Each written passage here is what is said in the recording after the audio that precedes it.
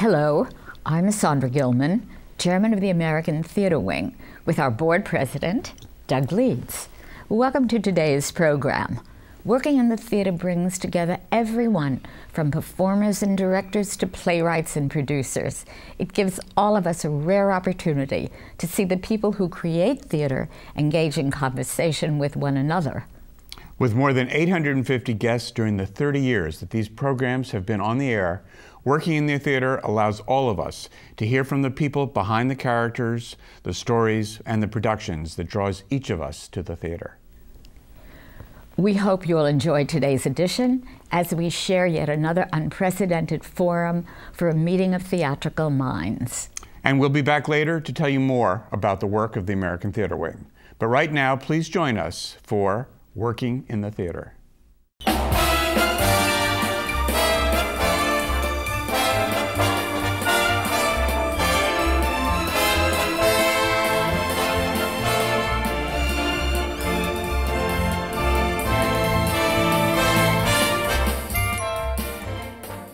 One is a cartoonist, one is a television comedy producer, and two have their roots in rock and roll.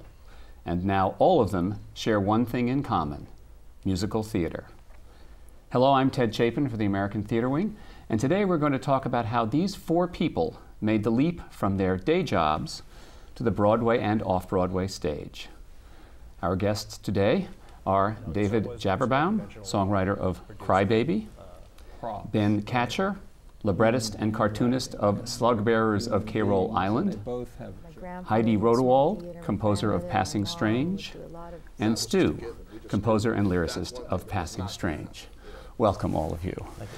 Since this program, as we say, is of people who are not normally every day in the musical theater, you're a little bit in a different world. So I thought I'd start with asking David, when you started your career, was it a sort of two-track television and musical theater, or did you? No, I've been on two tracks really ever since in college. I wrote musicals for the Hasty Pudding at Harvard. I was on Lampoon as well, and from then I've really been trying to pursue both those tracks at the same time, and I've just, through a combination of circumstance and good luck and ability, I've been able to get to a point where I'm able to do that now. I mean, the Daily Show is by definition a daily show. Every day we produce a show, and it's a sprint.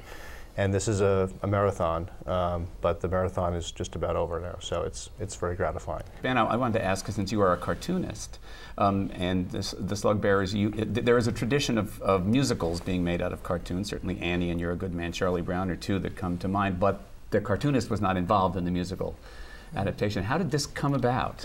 I was commissioned back around 1999 to write the libretto and make images for an opera, the Carbon Copy Building, more in the new music world, which is sort of yet another, that's another TV show where they talk about but that's a very different approach to theatrics, and I didn't know what I was doing, and I was just told, write it like you would write your comic strip. The minute I got into the theater and sat down with the director and watched it being blocked, I said, this is exactly what I do every day, except I don't use living people and I don't use real lights. It felt very comfortable. I mean, so.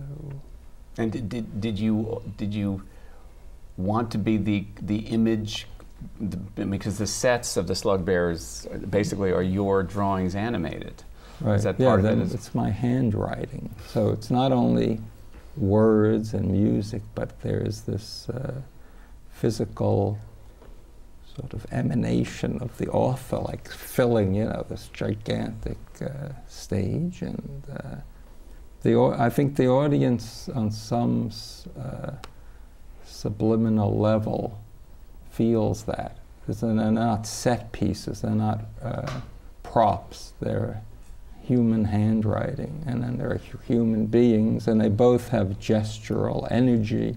I mean, I think that's one of the things I like about the way we do, Mark and I do theater. And I want to pick up on your comment about it's your handwriting there, because certainly that idea it certainly goes for the two of you with Passing Strange, since in a way Passing Strange is autobiographical, but it also comes out of the rock and roll world that you inhabit. Yes. Yeah, it comes out of clubs basically.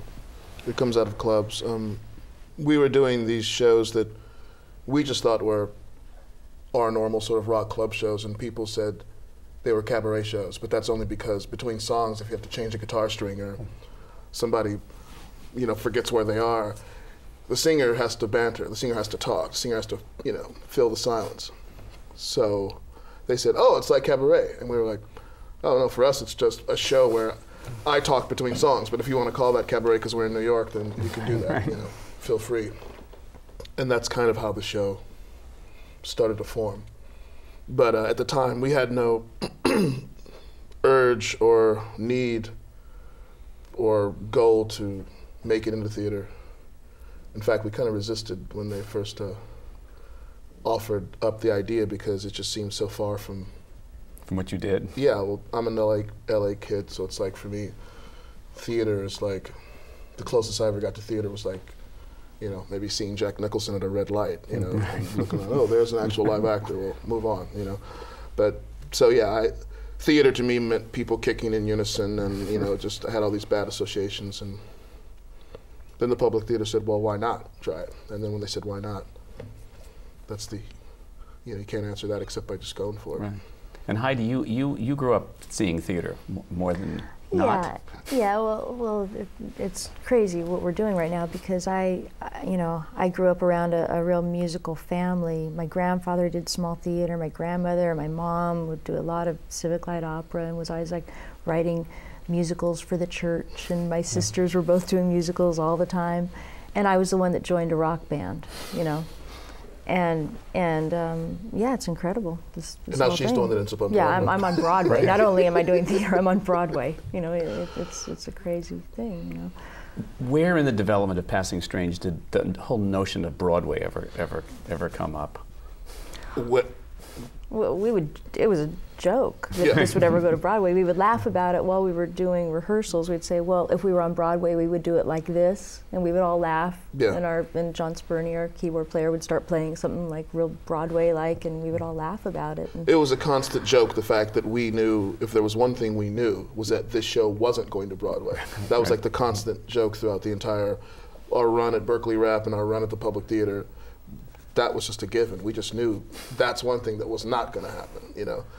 We hoped to get extended, and we got extended. That was fine. But no, the notion didn't happen until the show closed, and suddenly we thought we were all going to go back to our rock and roll lives, and suddenly there were these producers sitting there going, "We want to talk about this," and I still think it's kind of a joke. In the best way. You know what I mean? But it's still. It's still like I feel like we're living somebody else's dream. It's like, you know what I mean? Your joke got very good reviews, by the way. Yeah, but you know what I mean? When someone describes you as like a star in a Broadway show, to me that sounds like a joke that I would make when I was like 2 years ago. I can't even really hear that sentence or that description as anything other than a joke. Because that's the healthiest way of looking at it. I think so. Yeah, just watch yourself. Exactly. It's healthier that way. You won't get contaminated. Absolutely. No, that's exactly how we feel, and I think that's why we were able to come up there. And when we started getting weird notes, we were all able to go, well, no, we actually are going to stick to our guns, because this wasn't our life goal. There's no reason for us to be scared to say this is exactly what we want to do and we don't care what you say.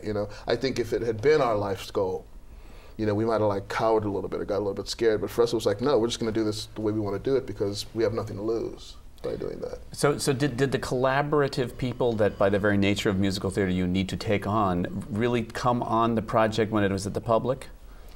Well, no. Annie Dorson, the director, Heidi and myself. Heidi and myself obviously were working together for 10 years before, this. But when we got to the Public, it was the three of us, from the beginning. I brought in a stack of papers. We put them down on the table and we started talking. That was the beginning of the thing. So it's always been the three of us. And I think it was tougher maybe to, you know, put one of us in, you know, if you have one person, you know, that you're trying to give notes to, you can put them in a room with a swinging light bulb and a bowl of caviar, you know, and say, do what I want you to do, you know, change your play, you know, and that one person might go, okay, you know. But with 3 people, it's sort of like we just would look at each other and go, no. But it also must be interesting that in a probably unique situation, you as the 2 major creators of the work are also on stage, so that nobody can get away with changing anything. You're right there. Yeah, well, Stu is the one that wants to change things every night, so that's what's interesting about that. No, my out in this, the one sort of out that the card that I was able to pull in this is, you know, I would say to the producers sometimes, you know, the thing about this is I have to do this play every night, so it's not like I can just sort of sit in the back, make the bad artistic call that makes me feel terrible, but then I can like leave the theater and just go away for a month and not think about it. I have to actually do it every night. So that's the other reason why I can't do your note, you know, because I don't believe in it, and then I have to deal with it every night, and I don't want to have the job that I go to be a living hell. So, you know, it's kind of an out.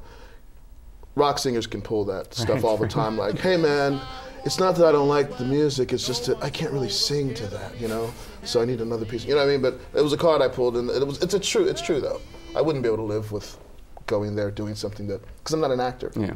Our producers like have never, like literally not given us like a single order creatively, not one in 4 years. It's unbelievable. We're very, very fortunate. I know how rare that is, but I mean, they have just let us do what we do, and I really appreciate it. What's John's input like? John Waters has been, I would say, like our overseeing, guiding angel. He has just come by from time to time over the last 40 years and seen how things are. He's, apart from everything else, I mean, he's just so smart. Did Cry Baby get put together as a musical in a fairly conventional way? Yes, yes. They, you know, they wanted to do Cry Baby. Apparently some other John Waters movie had been adapted and done fairly well. I don't know. Can't imagine what that was. I can't imagine what that one was. So they wanted to do Cry Baby, and they hired the same book writers, Mark O'Donnell and Tom Meehan, to do the book, but they wanted to get new songwriters. And so they had like an open kind of casting call for songwriters, and they wound up going with me as pretty much the lyricist, and Adam Schlesinger from Fountains of Wayne is pretty much the composer. And we've been working on it for 4 years. And you know, so it's a more conventionally produced thing, definitely. Did you find when you started working on it that your writing collaborators were all equals, or were people intimidated by you? No, it became very friendly very quickly, and I think we all play well with others, and we're all very good collaborators. And Adam and I, as songwriters, have a very, very similar aesthetic and sense of humor, and that's been really fun to work with him on that. And you know, it's really been a great collaboration. There are certain rules for how a musical works. Now, you went, well, you're laughing, I'm not even finished the question. You went to the NYU School of Graduate School of Musical Theater. Did you feel that do you agree that there are rules that you should learn, and did you learn them there, or do you think like in any art form there's rules that you should learn, and then to know how to break them properly, you know, when you need to break them. And I mean, I think the most different thing about our show, hopefully, is just the tone and the sense of humor of it. I mean, we're not reinventing the wheel in terms of, you know, the plot or the setting or anything, but I think that the tone of it, hopefully, both in the book and in the songs, is very subversive, and I think very John Watersy in its approach.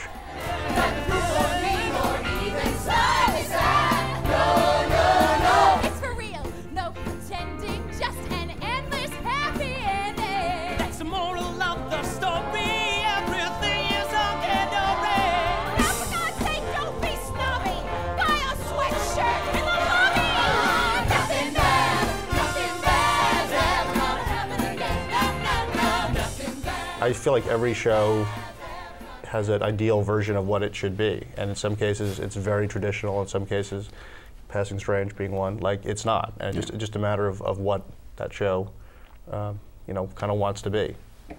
And Ben, as the Slug Bearers, we should point out that I believe the impetus for the Slug Bearers strip was a Princess telephone crashing to the ground. Yeah, it broke open, and I noticed, you know, that there's lead weight, about this big in it.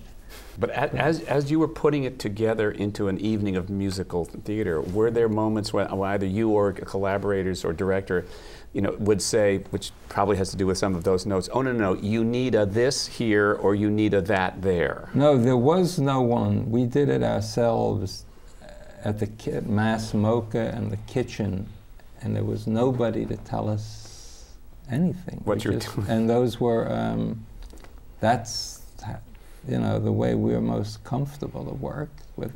I direct it with Mark. Mark stars in it, like you do, and he plays, you know, 4 roles, and it's like a, yeah, it's a very different thing. And then the production at the Vineyard, we sort of decided to see what would happen with this if actors who are also singers did it. And it's a very different thing. I mean, there's a whole question of how much do you act when you're singing, and how do you step on the song by distracting the audience with acting. I mean, that's a bad thing. That's one of the worst things about traditional musical theater. Because the song is this place, I mean, it can start off as a normal discourse, but then the singer should lose themselves somehow. And then their body should sort of, I mean, it's like what a great singer does. They have to do it. They lose themselves. And that's hard to be worrying about, you know, acting every moment when you're in this state of heightened expression, you know. And it's, I think that's sort of, when we think about bad ideas of what music theater is, that's sort of what it comes down to. Ruining, sort of stepping on song somehow because you want to act, or you think the audience won't get it, or, I mean, there's a lot of other things. There's questions of diction. You know, most pop music is, you don't care what the words are. And if you knew what the words were, you'd prefer not to know them. Right. Well, no, not in a great pop song. There are great pop songs where when you learn them, you say, this is really great. I thought it was great. And then there are ones where the lyrics, I mean, probably, you know, the best pop lyrics are nonsense syllables. So, but those were and so we really took a change of direction. We went from a homemade, self-produced and directed show to the real way theater works. But some of what you're talking about is really about characters, about characters on the musical theater stage, and it would seem to me, isn't part of the fun of creating musical theater to write characters? I mean, in Passing Strange, it's somewhat autobiographical, so these are characters that you started with some truth and then created, but isn't the idea, isn't part of the larger than lifeness of musicals to write for bigger people than norm? Well, I don't know. I just know that I think you did a great job of describing a large part of my whole process, this idea of, because I'm not an actor and I can't act, but I'm doing what I do in clubs, and I think in some way that in itself is theatrical enough, you know. And the thing about losing yourself is definitely what we try to do every single night, you know. And I think even our actors have sort of learned that from the rock band that they've been hanging out with the last 2 years, that you can just kind of forget about acting, you know, and just be this human being on a stage, which is really the whole exciting point, you know. I mean, it's not, I'm sure, you know, of course, you know, Shakespeare and Moliere and all these people have invented these incredibly, you know, larger-than-life characters who actors want to embody for the rest of eternity, and that's fine. But that's really not the kind of thing we're doing with our play. We're pretty satisfied with the fact that this is who we actually are. Even when our characters, I mean, we have black people playing Dutch people and Germans, so you know right away that this isn't, you know, we're not trying to pull a fast one on you, you know, by some costume change or some makeup change. And I think our director, Annie Dorson, is also into this idea of we are real people up here on a stage doing this piece. King James Baldwin, Queen Josephine Baker. They placed his chair when they stepped out of line. Oh, they all Amsterdam's gonna be mine. We was born again, see the real was at hand. Oh, hallelujah, I'm standing on the promised land. It was like that. I guess with some musicals, yeah, you want that big sort of, you want Falstaff, you want whoever, you know, that big. But with us, it's not really that. It's just, here we are singing these songs. In our show, we have larger-than-life characters that we try to make fun of their larger-than-lifeness. Crybaby, the title character, his big song is "Nobody Gets Me," and he says, "Nobody gets me, and sometimes neither do I." And it's just a, an ode to, the James Dean brooding type taken to the nth degree, where we just kind of undercut it a little bit, but not enough that you don't still like him and care about him. But we just felt obliged to comment on that. Yeah. Well, that's what's just I love so much about John's work, is that I think he manages to create characters and create these pieces that are huge, and somehow, melodramatic and all this kind of stuff, and yet it's completely edgy and insane too. Yes.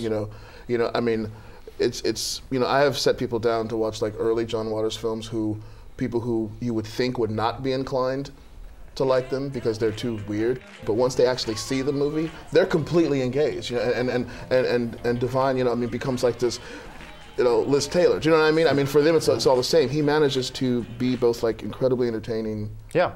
Well, the fact that Hairspray had this crazy amazing commercial success and became a movie again, with his blessing. I mean, he didn't feel like he was selling out in any way. Yeah. I mean, it shows that the culture has moved to him. Yes, absolutely. He's the rock, and we've all drifted to him, and that's great. the sign of a real artist. Yeah, definitely. I'd like to think that there were musicals or works of theater that influenced you, that ultimately helped you get to where you are. What? Heidi, any specific shows that you remember that made you think, oh, I want to do that, or I want to go in that direction? No, actually not at all, because I think this whole thing we're doing, even though, I grew up on musicals, I love old musicals, but they're cutting edge for, I say this, that, stuff like Oklahoma was doing something new for its time, right? A lot of older, a lot of those classic musicals were doing something very different.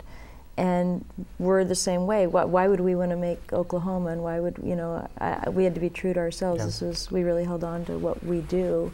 And, I wanted to do something I want to see, and I don't want to see somebody remaking an old musical. Yeah, I'm a great admirer of Stephen Sondheim, but I think the ultimate lesson of his is that you make each show different and you follow your own vision. It's not to imitate Stephen Sondheim. It's to imitate yourself. I mean, that's the real lesson there. And so I think, all of us, are trying to do that, in our own Yeah, you get inspired by by these artists. You're inspired by them creating their art. Not you don't want to do them. Yeah. So. Ben, any that you ever dragged to a dinner theater to see Maine? Never. I grew up in New York. We didn't have dinner theater. I saw some of the tail end of Yiddish theater when I was a kid. I was brought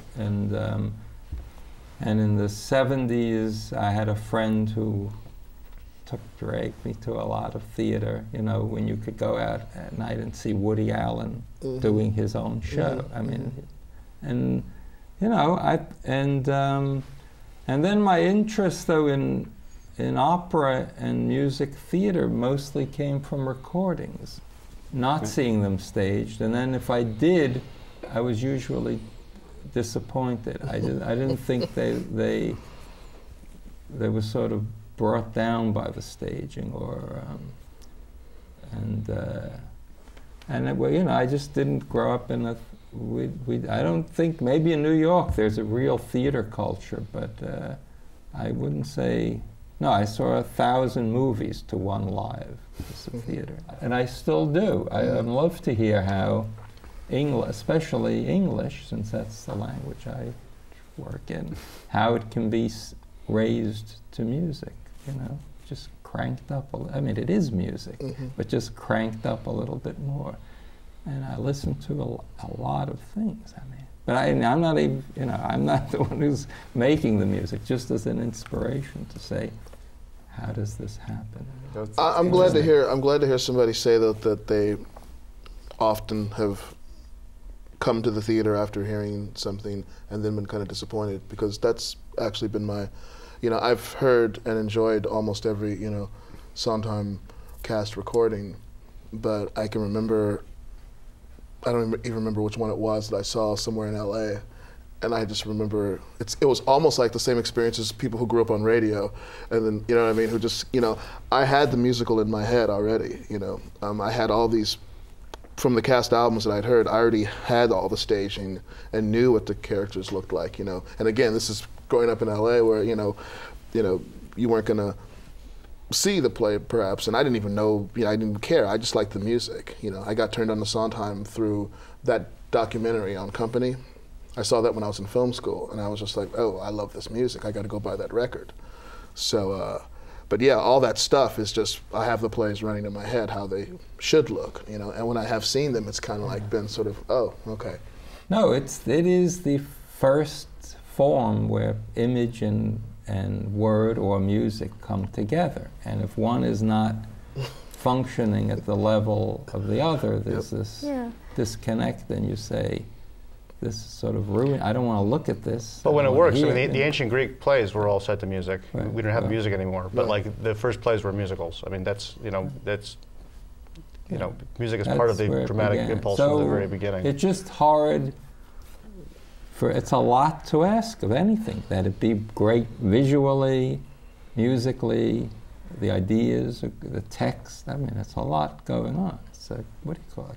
Well, complete artwork. Yeah, it's and a collaboration. I mean, everything has to, well, collaboration, you know, just adds another, you know, wrench to the works. I mean, it's I mean, you know, especially if it starts at the very the book is everything becomes a collaboration. Collaboration is something that I learned a lot about. I mean, I went to grad school, but also this work at the Daily Show. I mean, we all collaborate every day with a lot of people. Throwing ideas out, like dozens and dozens of people, and you know that is certainly something where my training in that helped me a lot with Crybaby, because I've become very used to that. I'm very comfortable with it. I enjoy it, and you know I really like throwing ideas around, and you know I've become not egoless. I have an ego, but I can compartmentalize it enough to say, well, this is an idea. This is a better idea. Let's do that. So I really enjoy that aspect of it for sure. Well, I would think as a participant in any form of musical theater, that's that moment of when is that idea better than my idea, and a key and important one, I would think. Yeah, it's you know it's a negotiation. It's a personal negotiation, but hopefully it all depends on the quality of the people you're working with, both creatively and personally. And in this case, it's been a very good one. And in this case, everybody has sort of seeded what the best idea is in most cases, and we've gone with that, I think. And I think the show has gotten better and better and better with every iteration down the road. And I think hopefully it's reached the point of being mediocre. And I think now we're ready to get to good. Picking up on something that Ben said about English and English being the language that we all speak here. In terms of coming from a rock and roll background, I mean, one of the things that your group, the Negro Problem, is known for are literate rock and roll songs, songs that you can actually listen to the lyrics and they're good. Do you, from a rock and roll standpoint, do you tend to start music, lyrics, both together? Does it, and you collaborate on songs, yes? Yeah. I work just all in my head until it's done, and then I just kind of pick up the guitar. I don't sit with the guitar and like try to find a song. I just sort of have it in my head, the lyrics and the melody, and kind of wait until it's finished in my head and then kind of get it out. I'm not the kind of guy that sits around with a guitar or a piano very much. And well, I feel like I'm just this girl in this rock band where I was smart enough to join the Negro Problem, 10 years ago. And when Stu says, I joined his band because I love his music and I love, I could have just joined and not be writing. I would have been fine. But every time he needs something, I go, here it is. You need some music, here it is. So that's basically.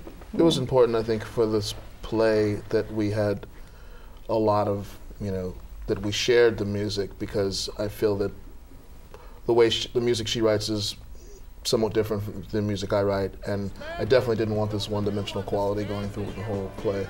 So it helps to have two different composers on it for me. Just kind of shakes things up a bit, gives some variety. Like holy water and it fights all my battles. Music is a freight train in which God travels.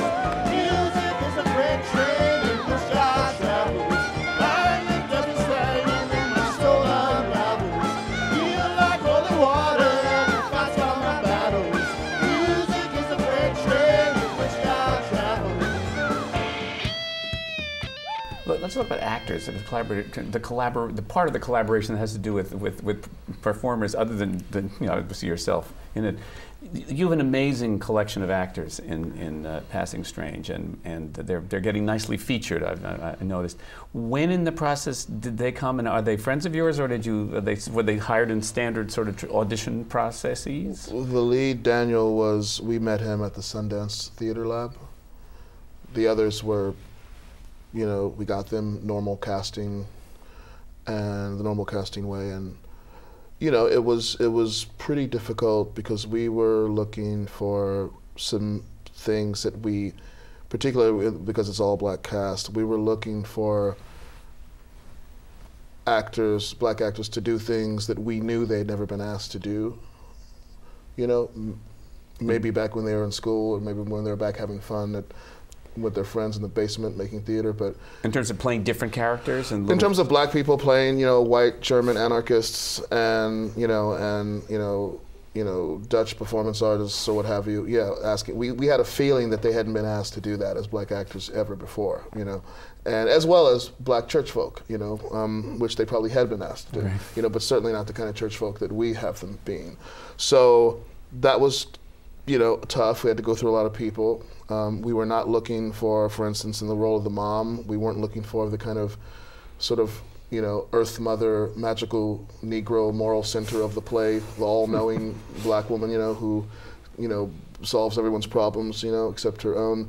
We wanted a woman who actually wasn't sure maybe what the hell was going on, you know what I mean? You know, and we had never seen that black woman in a play or a film ever. So, you know, we just had to go through a lot of people. You know, but we found who we wanted, and the cool thing about the cast is that they feel the same way as we do about the play, in that they're excited to be doing this, you know, because they feel something new. Yeah, and they're really excited to be, you know, sort of creating these characters along with us.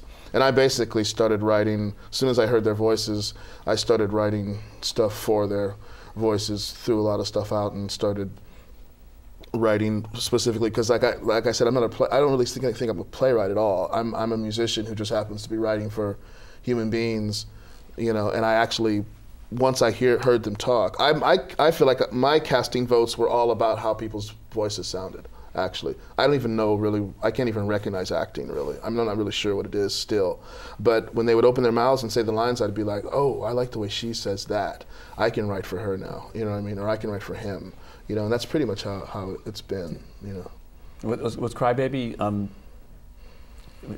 was your work influenced by the actors? Because it was done in La Jolla, right, before? Yeah, the current cast that we have, we sort of picked up on all stages. We have a couple of people who are big parts who we picked up like years ago, and some that we just picked up like a month and a half ago. And so it's been all, but the people that we have, once we had them, it did help establish, it always helped establish, you know, what the voice of that character is. And you know, when we had to rewrite songs for that character, knowing who the actor playing that character would be was very helpful in writing those songs. The stars up above shine their light on our love, and the night, just like us, is still young.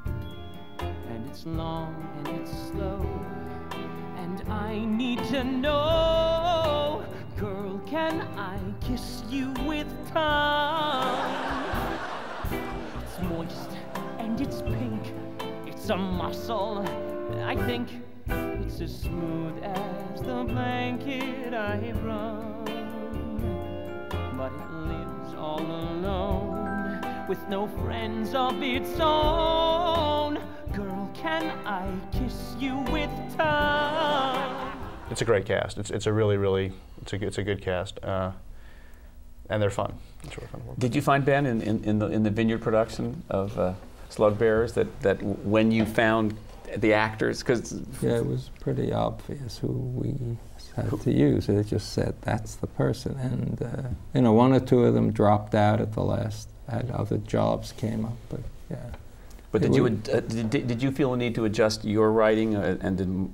Well, it was I mean, this was a second production of the show. We didn't rewrite it for these. These people had to sort of inhabit this thing that existed. No, we didn't do much rewriting. They, felt it. No, they didn't want it. They just felt their way into it. I mean, there was nothing major that had to be changed. But did you ever do your show as just your band and you sang everything and did all the parts? Is that how it? We never did where we were doing other parts. But she and I have done shows where where she has sung some of the female parts. Yeah, we've done that.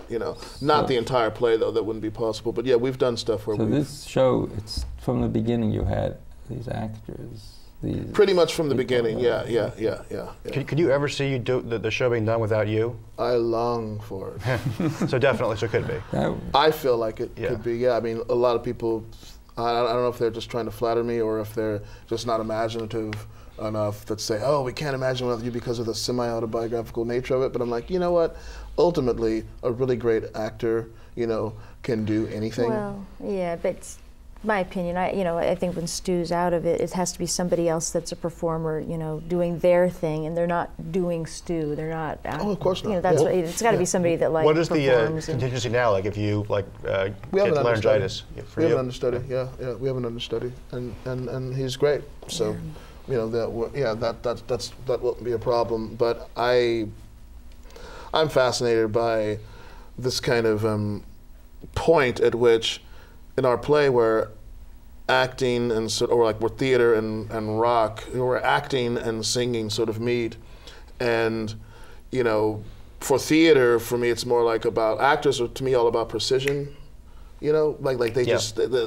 and to me like rock and roll is more about imprecision and kind of swagger, and it's sort of like you've got Richard Burton here and you've got Keith Richards over here, right? And I hope our play maybe is the point where those two meet, but I think there is an actor or a rock singer who could be Richard Burton and Keith Richards. You know what I mean? Yeah. Who could maybe even do this thing better than me because I'm not an actor. I don't bring the acting skill to it. How many? There are four people who play instruments. 4 musicians and then me up there running around. Yeah. And a couple of words from the musicians every now and then, not characters. Yes. Yeah, we're not actors. We really try to not be actors. No, they play people in the band. Yeah. and who's the director again? Annie Dorson. And you've worked with her before? And only on this piece. We did a run at Berkeley Rep, and then we did a run Public Theater, and a number of workshops, and now the Broadway thing. But yeah, she's been there since the beginning. And she's got a healthy attitude towards theater convention, and that she, like us, never thought we would come here. That's not here meaning Broadway. Broadway wasn't really her goal. She's more of a, she would laugh if I said these words, but I think she's more of an avant-garde, more downtowny kind of director. So it wasn't like we had somebody that was saying no, let's do it this way because this is the way it should be done. Heidi always says that Annie hates theater convention in some way. Yeah, she hates theater like we hate music. She hates everything. I hate theater conventions in terms of when people from theater get together in a room. I hate those theater conventions.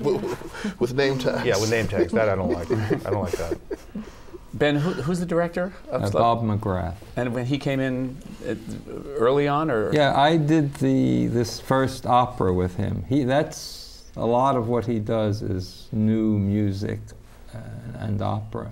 These kind of shows that would tend to play at BAM rather than in a music theater thing.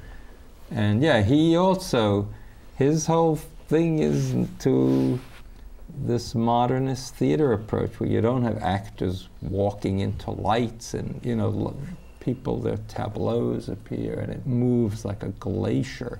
I mean, and the audience, if they're not incredibly patient, they're just going to leave. I mean, it's not playing at all to an impatient or bored audience. It's an audience that wants to sit there and contemplate music for 2 hours, or difficult music. So, this to him was pure showbiz. I mean, this was like he was saying, "I'll do it." He can do it. He knows. He studied. He knows the technical end of theater. I like diction comes up a lot, I think, in musicals, because especially pop musicals, because as we said, pop. I mean, that's part of the performance of pop music, is that the words become twisted and slurred, and that's what happens. What's related to that is the sound quality in the theater. I mean, that's essential. Like, even all diction in the world, if the sound quality is bad, you can't hear the words, and it's very, as a lyricist, I can tell you, it's very frustrating. Yeah, I mean, in a small theater, it's not a sound, it's literally diction and emphasizing, end consonants, and I mean, it's a thing actors know how to do, and singers would feel it would ruin their performance. They couldn't do it, they can't, and it's, and that's sort of, I don't know if that's the only reason, but we went with, went with actors who sing and are aware of how to make the words legible at every moment. And a singer, not only that he might not act up to the level someone expects, but they have, they literally, it's like, putting a vice in their mouth and telling them you have to pronounce this word in this way. They say I can't sing it. I mean, so these are different worlds of performance style. Yes, absolutely. I mean, that's a lot of what, Passing Strange is about, these worlds, these, performance art, music, theater, gospel, and then, it ends up, it's pop music that sort of took over a Broadway theater, so it's like it's the history of performance styles in a way. I mean, I know the one thing in Crybaby, a lot of it's rockabilly, and Adam Schlesinger has an immense background in that, and is very insistent that within the context of a musical theater piece, it be as true sonically to what rockabilly is as possible, and we're not conceding much orchestrationally, for example, in terms of overloading it with flowery things, and it sounds really good. It sounds really good. I mean, that's not my area of expertise, but he's doing a great job with that, as is our music director. I mean, English language opera uses super titles. So, if you don't want to use super titles in a music theater, you have to bring in someone who doesn't know the words and say, do you know what's going on? Absolutely. And we do that all. That's amazing. I never knew that. I mean, think about it. Think about it. There's your next TV show. Do I sort of get the sense that you're all more comfortable, the fewer sort of lines of demarcation there are in the world of theater with music, the better? I mean, you use performance art, there shouldn't be demarcations, or do you think there are demarcations that then you can move around in? Well, I try not to set any rule. I try to just go with whatever the piece. The current piece, Crybaby, is in many ways a very traditional musical theater piece. It's got songs, book scenes, big costumes, big things. I think the tone is very subversive and contemporary. But in the case of this, I think that works. And there's other things I'm working on that are much less traditional and much crazier. And for those things, I think less of a demarcation between those things is more appropriate. It all depends on the piece. You don't want to set a hard and fast rule about not setting hard and fast rules either. You just do whatever the piece demands. But I think what's happening with someone like Mark in your piece, Mark Mulcahy, and Adam in your piece, and us, it's clear that in this case, we have people who are coming from, pop, rock, what have you, worlds, and I think those people are the ones that are, it's not like we're drawing lines, we're just saying this is how we make music, you know what I mean? And this weird thing that happened with American theater in the late 50s, where instead of embracing rock and roll, or i.e. street music, that somehow Broadway, what is it, Bye Bye Birdie, right? Where they kind of made fun of the Elvis type guy. Broadway should have been begging. We do that too. Okay, but what I'm saying, Broadway should have been begging Elvis to come. You know what I mean? It's like there's something happened where you know, this music was like rocking the streets. It was rocking everybody on the street, and then somehow Broadway just kind of ignored it. And for that matter, at the same time, classical music went 12-tone and turned everybody off too. Yeah, and jazz went very free. I mean, my father used to talk about how jazz at some point left the black community and went like into outer space. You know, and suddenly it was just like for intellectuals and college kids. You know, so all this was happening, right? And it seems to me, it's a really long time between, like, you know, Hair and whatever you want to call, however you feel about Rent, you know, or however you feel about Spring Awakening. It's like, I don't know why there's such a paucity of just street music on the stage. You know, it's strange to me, you know, that we walk into this theater and we pay $125 for this music that we never actually listen to anywhere else. You know, and I'm not sure why that is. I think it's been a hard thing traditionally to make rock music work in the context of musical theater pieces, because I think something about the structure of a rock song is different from the structure in terms of a storytelling thing than the musical theater song. I don't know exactly what it is, but right. I mean, it's not like producers don't want to have rock in there to make money. It makes money. Right, I mean, it's not like they're shutting them out conspiratorially. I think there's just something about it that has proven difficult to overcome. Yeah, and it's weird because there's something very telling about if you could have a musical with, like, based on the music of, like, say, John Lennon, or like somebody like Bob Dylan, or ABBA. Well, ABBA's different because the ABBA show is very successful, is it not? But I'm saying, like, the Lennon show was not. Right. And, you know, John Lennon, not a bad songwriter, right? You would think you would think he might, you know. There was large piece of his catalog that they couldn't use in that show, which is part of the problem. Oh, really? These other guys he wrote with from Liverpool. The other guys, right. But still, he had enough good songs on his own, I would say. And it's like, you know, why didn't that work? Now, I didn't see it, but I heard a lot of reasons why it didn't work. But the point is, it's not just, oh, let's have some good pop songs. There has to be, I don't know what it is. Well, jukebox musicals is a whole different thing. Then, I mean, that's putting the cart before the horse, as many people have observed. I mean, you know, that's trying to retrofit. Yeah. I read, did you see the Queen musical that was in England? We Will Rock You. We Will Rock You. They had to, like, you know, go back and, like, retrofit it to the point where they had to have a character named Scaramouche.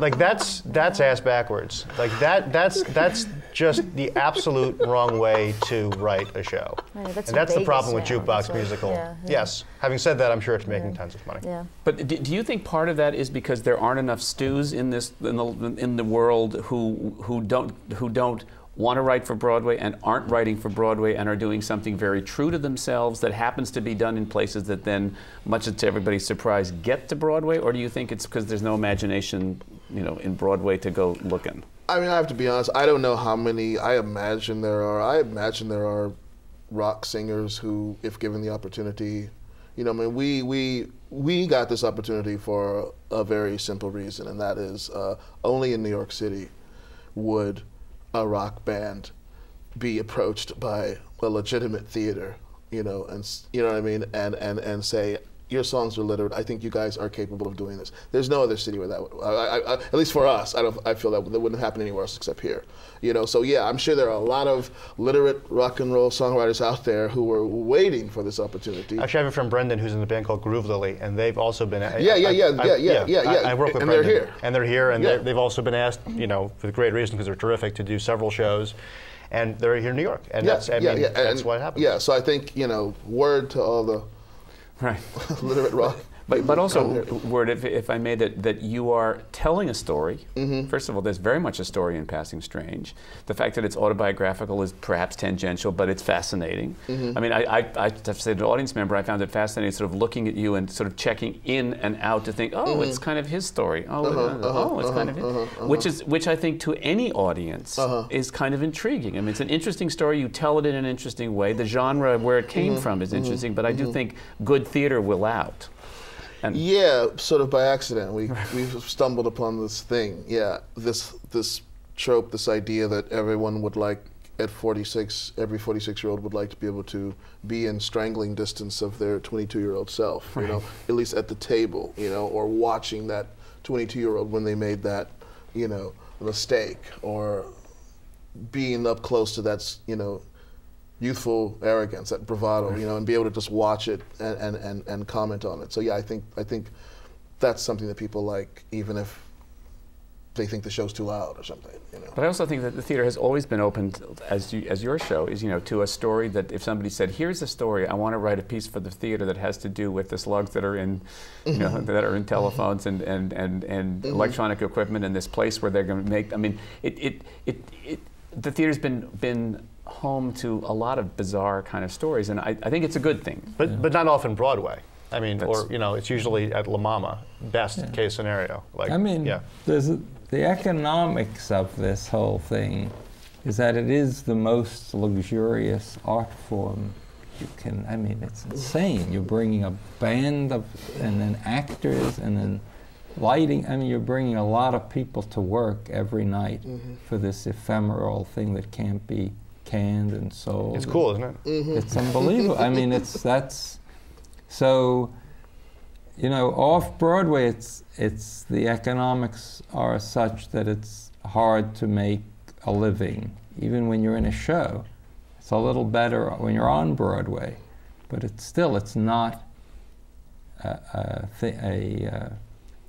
a manufactured object of this time. World. It's a thing from another time when labor may have been cheaper and real estate was less expensive. I mean, and then it could happen in a million little places. And also technologically, people like there's a kind of control you have when you record things, and that we're all used to. We all grew up listening to recordings, and everything is taped and everything is edited, and theater is against the technological trend of the world. I mean, it's completely not. So it's on all those counts. It's a tricky thing for odd things to happen when you're spending a lot of money.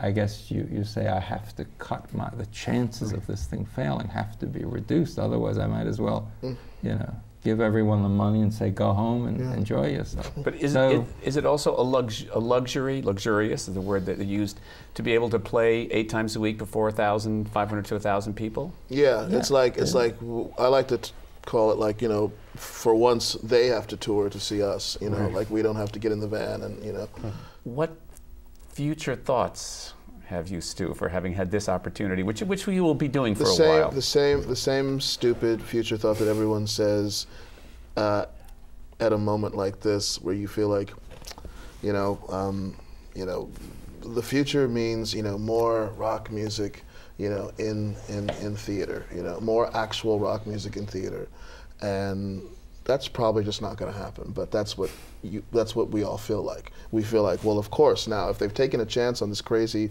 play of ours to go up here and to be on Broadway, if they've taken this chance, this is just going to open up, these big doors. But of course, someone told me yesterday that I think the guys in Hedwig thought the same thing, that after Hedwig's success, that you were going to have this like plethora of, rock musicals with actual rock bands on stage doing the thing. I'm sure after Hair, everyone thought the same thing. After Spring Awakening, whatever. I mean, I'd like it to be so. It probably won't be, but I would like it to be so. And Ben, more strips and more possibilities. Yeah, I mean, my life is mainly in print, except when there's a show running. And, and we're working on another show, and the sensible thing to do is make a film. I mean, it just and get everyone together once and do it. And everybody because Mark is a performer, the performer and even the writer, if he's sitting there, gets this immediate feedback. And you can work on a book for 5 years. It ends up on a shelf, and then 20 years later, someone opens it and says, "Oh, that's pretty good." But I mean, in the theater, there's this raw every night, and maybe it's just the most gratifying art form for that reason. You'll be dead. I mean, when I'm dead, someone will look at my printed comics and say, "It's not bad." But I mean, it's not that sort of. If we sold out every night. literally less than 0.1% of people will be watching our show compared to watching The Daily Show. But it's a different experience. The Daily Show is electrons floating in space, and this is a live thing, and it's just a much more visceral thing, and as you said, a very, very gratifying thing. And hopefully more of same for you, more of both? More of both. I'm also, I should mention, writing a book and a movie and raising 2 children. I would hope, I wanted to add to what we're doing, where people are constantly saying, so is this going to open doors for other people to be doing rock music? And it's like, I would hope what we're doing opens the doors for people that are doing anything that they think doesn't fit into this. Not to copy what we're doing, or, I would hope there aren't 10 plays now that are doing what we're doing. I would hope other freaky people thinking they don't fit in, doing their own thing, and making it to Broadway, of all things.